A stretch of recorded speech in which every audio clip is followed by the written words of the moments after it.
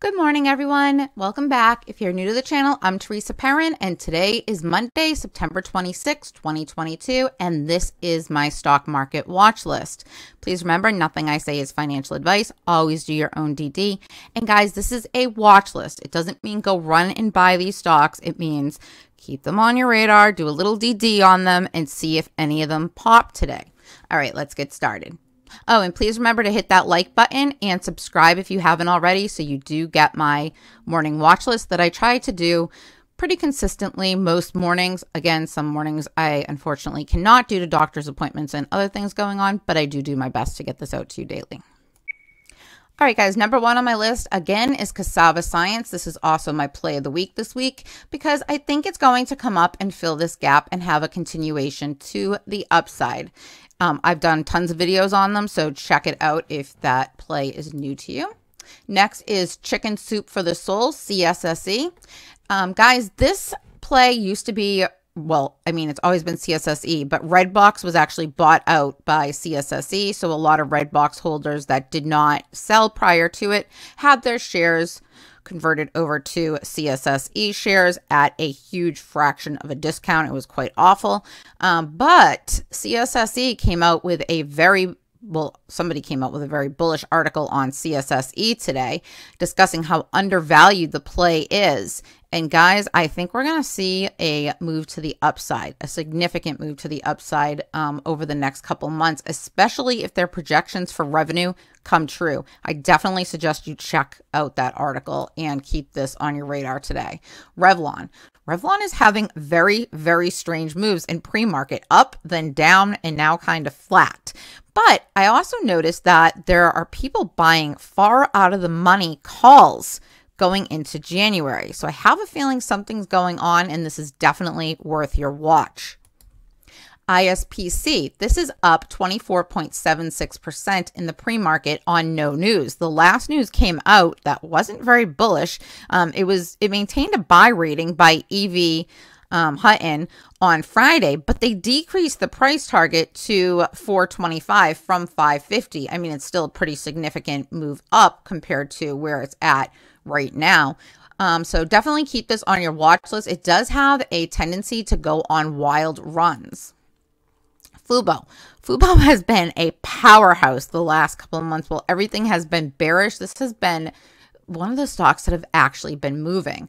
And it's pretty beat down again, but I mean, it's still up relatively significantly for, over the past couple of months when everything else has been beaten down hard. So it definitely bears watching because, again, with this whole video on demand and ad streaming that they discuss in the article with CSSE, I believe that Fubo is going to continue its trend to the upside, guys.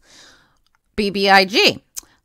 Interestingly enough, this is on my list today because they had a significant move to the upside on Friday after hours. They went above $1 again. They are being brought back down, but guys, you want them to come down and fill that gap before it really makes a move up, if it can make a move back up.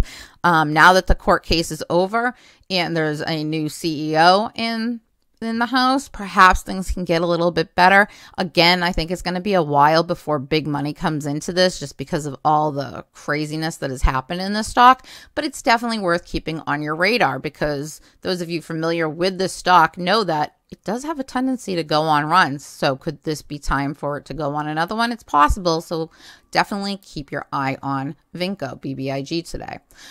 Ape. Guys, check out my video if you haven't already that I did on the crazy amount of failure to delivers due on Thursday. Pre-market has been very strange. It was moving up and they pulled it down like a stop loss hunt perhaps because it started coming right back up. Again, I go back and forth with this because I think they may try to take it as low as possible prior to Thursday. But depending on how many of those FTDs they have found shares for, I mean, they have like 44 million failure to delivers that are due. Guys, that's insane. I have never seen such a high number. If they haven't come up with those shares yet, then they're under a lot of pressure this week. So whether they try to tank it a little bit earlier in the week and see if they can get people to, sell out of their position, get frustrated, it's definitely possible. However, they're they may have to run it. They're definitely, in my opinion, they're going to have to run it prior to Thursday if they still haven't come up with those shares. So, definitely, this is on my radar. AMC, please watch my video that I did on that as well, because it's giving us bearish and bullish technical patterns here. As you can see in the past week, the pattern is curling up and it appears to be bullish, but it also made an inverse head and shoulder pattern. I'm sorry, a head and shoulders pattern. I keep saying that. It made a head and shoulders pattern, which is bearish.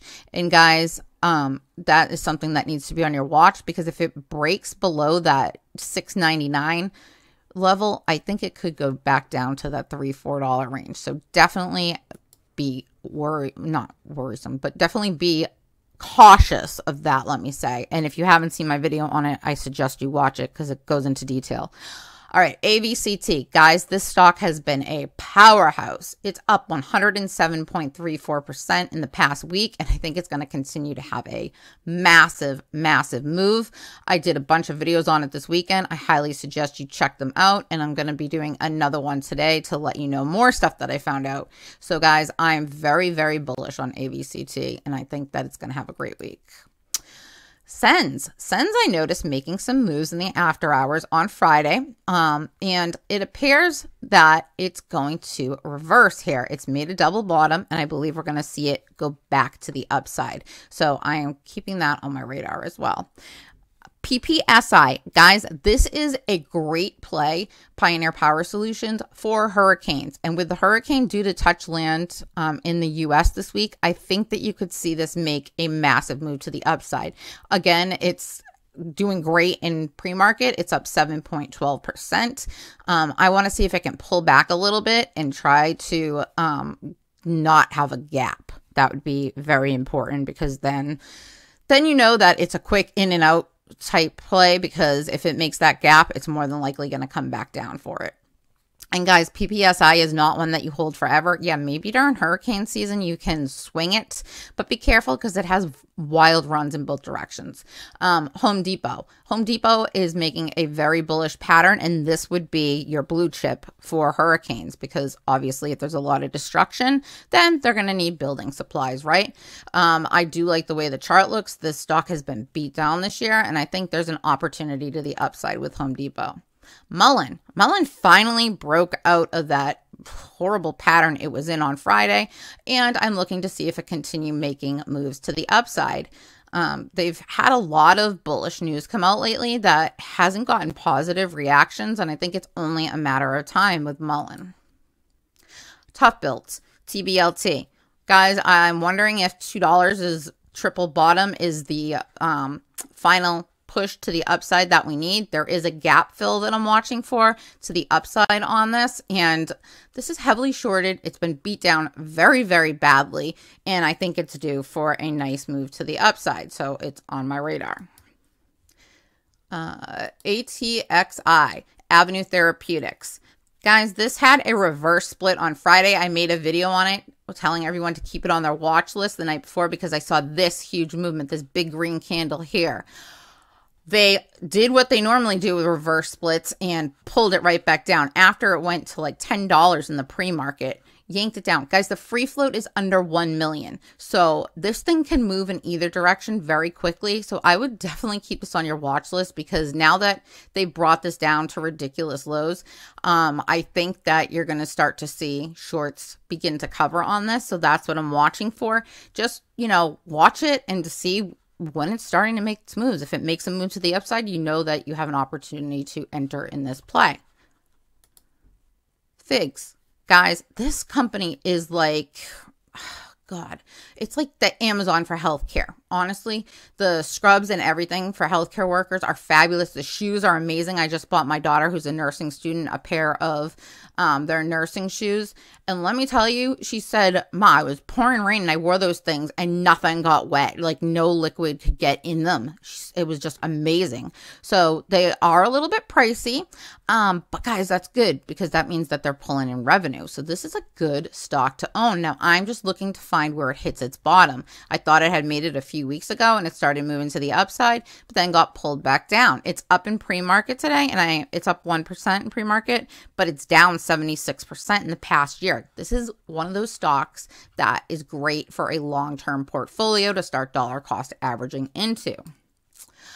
Adder has been beaten up very, very badly. Proven naked shorts in this stock, and they have been relentless ever since they found this out. Guys, I'm shocked that it went below $2, quite honestly. I want to see, it looks like, I pulled up the yearly on this because I want to show you. It looks like it's making a W, and I think we're going to see that move to the upside very soon. Is today the day? I'm not sure, but that's why it's on my watch list. When it does move, I think that we're finally going to get a nice, decent size move in a very potential for a short squeeze to come in on this play, as well as probably a gamma squeeze. We'll have to see what the options look like as that starts to happen. But this should be on everyone's radar for a nice move to the upside when it finally does break out of this downtrend, which it appears that it's getting close. So definitely keep that on your list this week as well. Today's list was a little bit longer than I like to keep them to. I'm going to try to keep them to around, 10 to 12 stocks. Today we have 15, but it's Monday and I saw a few things I wanted to tell you about. So thank you so much for watching. Enjoy your day.